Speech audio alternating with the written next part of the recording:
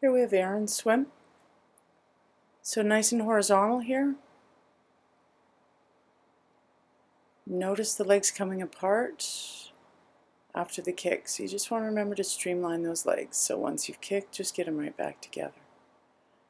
You're reaching slightly high, fingers are out front. You want to relax that hand down, remember.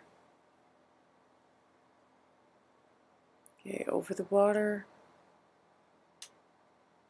Your recovery is nice and wide.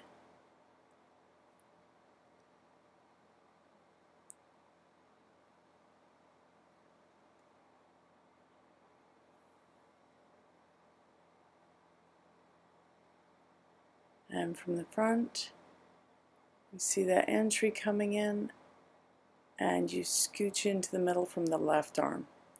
So we just want to make sure that you just extend that left arm out in front of the left shoulder instead of in front of the head. Good work.